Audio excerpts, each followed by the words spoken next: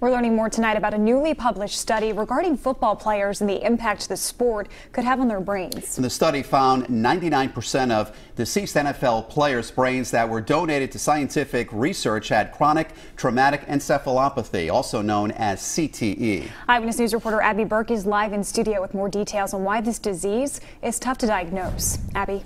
Caroline and Mike, the new study contains some pretty shocking data, but medical experts warn that there are still many unanswered questions and that CTE and concussions are not the same thing. Former Patriot Junior Seau committed suicide in 2012, leaving behind a family with a lot of questions. His brain later tested positive for CTE, a neurodegenerative disease that can lead to memory loss, impaired judgment, and depression.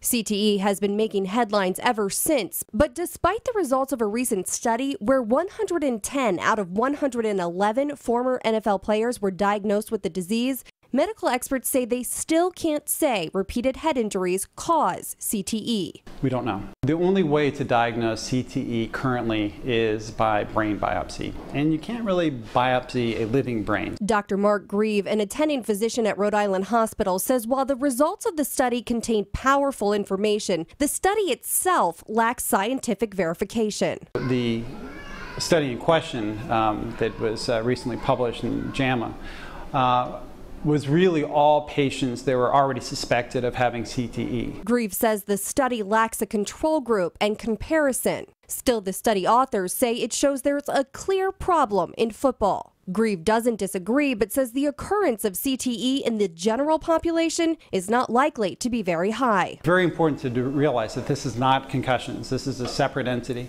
that just because you hit your head even a couple times, you're really at no risk for. Dr. Grieve says concussions still are a major health risk and need to be taken seriously, and parents should consider the risk when signing up their children for sports. However, he added that living a sedentary lifestyle is, quote, going to kill and affect way more people than concussions or CTE ever is. I'm Abby Burke, Eyewitness News.